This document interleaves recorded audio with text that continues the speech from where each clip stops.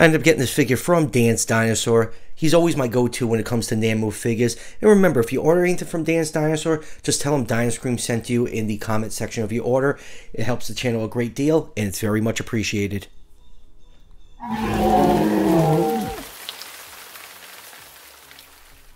Hey everyone, welcome back to another Nanmu review. Today we're going to take a look at the Parasaurolophus Nutcracker Soldier.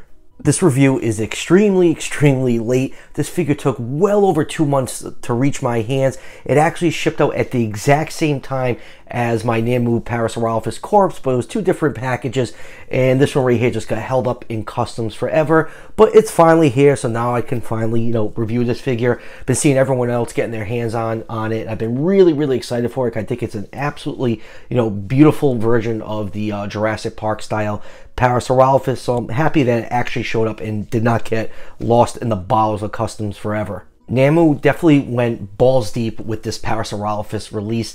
It's the most diverse release from them so far. We have the standard version, which is based off the Lost World Parasaurolophus. We have the green one, which in hindsight, I really regret not getting. I'll probably get it a little bit later on. I'm on a budget with these reviews. That one is based off the Jurassic Park Parasaurolophus that this was seen for like half a second when they first get to the island. We have the previously reviewed corpse, and then if you really hate money, they have 5 variants for a blind bag Parasaurolophus. They're translucent plastic, different colors. They go for about $50 a pop, and I really don't remember if anyone has actually got these in hand yet. They're kind of cool because they're based off the Parasaurolophus marquette that was used for the Lost World. So yeah, if you really hate money, this Parasaurolophus release will definitely destroy your wallet. So let's just go over the package really quick before we take a closer look at this figure. You got the nice gray silhouette of the Parasaurolophus on the front, Nanmu's logo right here, Nutcracker Soldier, Nanmu logo, Nanmu logo, Nanmu logo, and that is pretty much it. For the box, you do get a nice little postcard with some beautiful art of the Parasaurolophus. And on the back, you get some more artwork of the para, and then like most figures from Nanmu, you do get a unpainted plastic figure in here. Usually it's a human, or sometimes it's the accessory, like with the Baryonyx it was a guard, but you do get this mini statue of the Parasaurolophus. This is the same pose that those translucent blind bag figures are in. So yeah, pretty cool. I will probably eventually paint this up, but who am I kidding? I'm just going to toss this into the ever-grown pile of unfinished repaints that have been just sitting there for the last couple years. So enough about the packaging. Let's throw this Parasaurolophus up on the turntable and jump into this review. And let's start with a nice 360-degree view of the Parasaurolophus. This is a beautiful representation of how the para appeared in the Lost World Jurassic Park. This whole figure is just beautifully sculpted and painted, which is pretty much par for the course for Nanmu. They have really captured the market when it comes to unofficial Jurassic merchandise. They're just so affordable, and they're so beautiful when you get them in here. They are definitely worth the money. I love the nice active running pose the figure is sculpted in.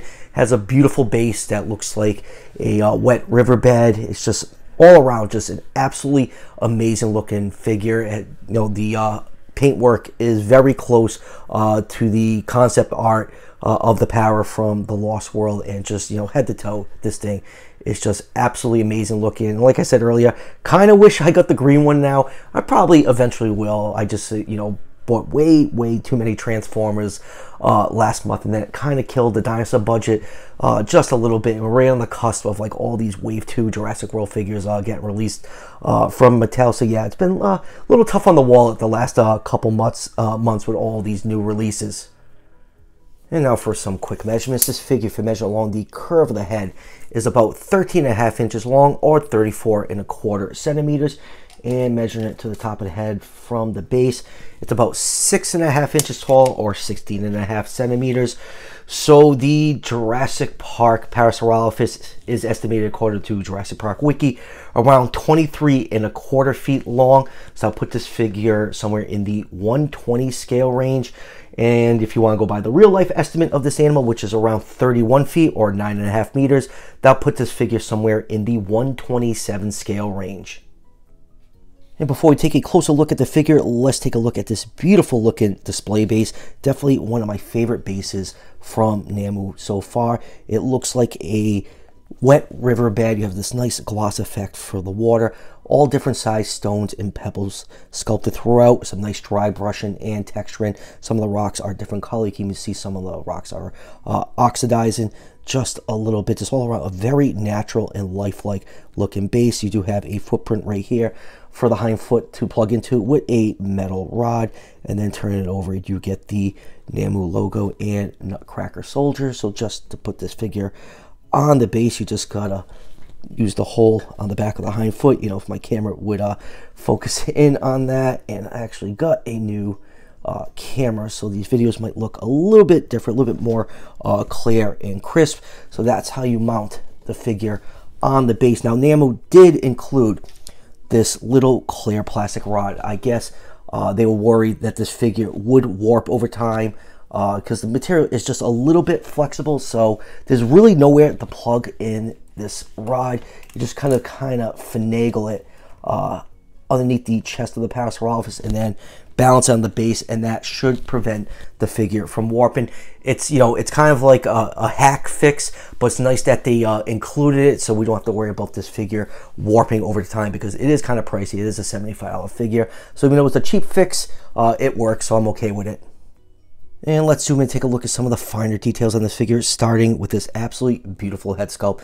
Nanmu always gives their figures a very, very lifelike look.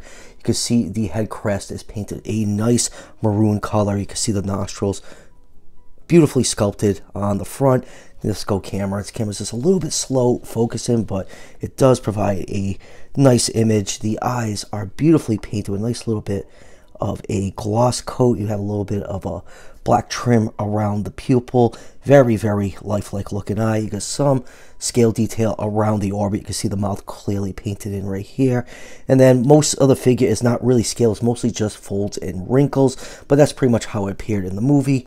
And then looking at it from the top right here, you can see my crest is just a tiny bit warped. It's because this figure is made of a plastic material. Thankfully, it's not resin, or this could be like the standing Brachiosaurus debacle all over again. I can see that easily snapping if that was a more rigid material. And then going down to the neck, you get some nice folds and wrinkles. You get this really nice white stripe that starts right at the base of the neck that goes all the way down the body to the very, very tip of the tail, and then going down to the forearms. Forearms are beautifully sculpted. You got some really nice muscle detail. Going down to the hands, you got some nice folds and wrinkles. The hand claws are tipped in a glossy brown paint. While I gotta really get used to this new camera, just not as fine focus as my older one. Going down to the body, you do have some scale details. Mostly looks just like cracks and stuff, and just more folds and wrinkles, especially along the back, but really nice color palette all over it. I love the color pattern of the Lost World Parasaurolophus, because it was definitely one of my favorite dinosaurs from the movie, because some nice brown stripes on the thighs and calves of the hind legs. You have a little bit of speckling of brown on the front of the thighs. Going down to the feet, feet are nicely sculpted with some more of that glossy brown paint. Here's the underside of the feet. You can see some nice details on the bottom of the feet. And let's take a look at the figure from the other side. You can see that nice hind limb is just nice and tense with all that muscle to support all the weight of the animal. Turn the figure over, you get some nice white paint and a wash over there to bring out all that nice detail on the belly. And then going down to the tail, there it is. We have our little tiny cloaca slit. Always have to check out our dinosaur buttholes on this channel. And then going down to the tail, some more nice folds and wrinkles. A little bit of yellow in that white stripe to highlight it. You get some speckling of brown on the bottom of the tail. So all just an absolutely beautiful, beautiful looking figure. Nice, heavily muscular figure. It's nice and chunky looking when viewed from the top. Definitely one of my favorite releases from Nanmu so far. Just absolutely am delighted to finally have this thing in my hands. Now moving on with comparisons. First up, here it is with Mattel's rolling tempo, and I have to say I think this figure is big enough to scale with the Mattel human figures. You know, if you're into dioramas and toy photography, I think this figure will work nicely with the Mattel mainline figures. And next up, here it is with Nanmu's beautiful Parasaurolophus corpse, and I think it's a nice display piece to have displayed next to the alive version of this figure. And next up, here it is with the Hammond collection Parasaurolophus. Both figures are roughly about the same size. The Hammond collection one is just a little bit smaller. And next up, let's do an accurate looking Parasaurolophus. Here it is with Pianessos. And now let's compare it to some other Nanmu figures. Here it is with their Giganotosaurus. This figure is now retired for obvious reasons. That's because Dominion is out now, and they're gonna do the Dominion version of the Giga. Personally, I've always liked this figure from them. I think it's a much better design than the Dominion one. I will be picking up the Dominion one because it is such a quirky, weird design. I do want it in my collection, and Nanmu's be cranking out a lot of Dinosaur figures going forward because of Dominion. I think they have a new Carnotaurus. They're doing the Therizinosaurus. So yeah, a lot of goodies coming from Nanmu in the next year or so, and I'll be dropping a lot of money on those. And next up, here it is with the Baryonyx pair.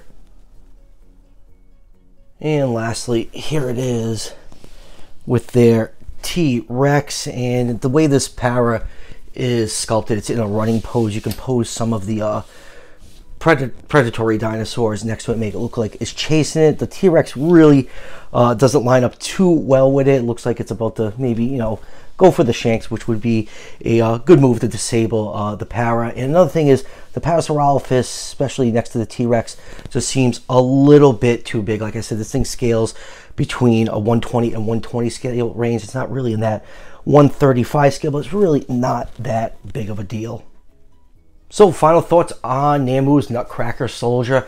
I think this is a fantastic piece. If you are into the Jurassic style dinosaurs, this is definitely a must add to your collection. Just an absolute beautiful representation of the Lost World Parasaurolophus. Love the active running pose straight from that scene in the Lost World when the InGen poachers showed up. Just beautifully sculpted from head to toe, and I absolutely love the paint work on here. Since Nanmu does not have the Jurassic license, that's why the figures are so affordable, say compared to W Dragon, which actually has the license. This figure is $75. It's a good size figure, comes with a beautiful base, and it is movie accurate. So that's why I've been a huge fan of Nanmu figures for the last few years. Definitely a must add to your collection if you're a Jurassic Park fan. And like I said at the beginning of the review, I ended up getting this figure from Dan's Dinosaur. Retails for just around $75. And remember, if you order anything from Dan's Dinosaur, just tell them Dinoscream sent you in the notes comment section of your order. It helps out the channel a great deal, and it's very much appreciated. So that will do it for the review. The only new thing I have coming up is the Hammond Collection Gallimimus and Dr. Alan Grant. They actually shipped from Mattel Creations. I hopefully should have them sometime this week, so stay tuned for those reviews. Then after that, I really don't have much new stuff to review, so I'll probably go back and review some older figures until all those Wave 2 Mattel Jurassic World figures stop releasing and totally destroy my wallet. And stay tuned for the end of July and August, some exciting reveals coming on the channel from another dinosaur company, so that's a big market tease. And as always, if you're enjoying the content on this channel, show your support by hitting that subscription button just below the video. Each subscription helps out the channel tremendously and is greatly appreciated, and I'll see you guys for the next one.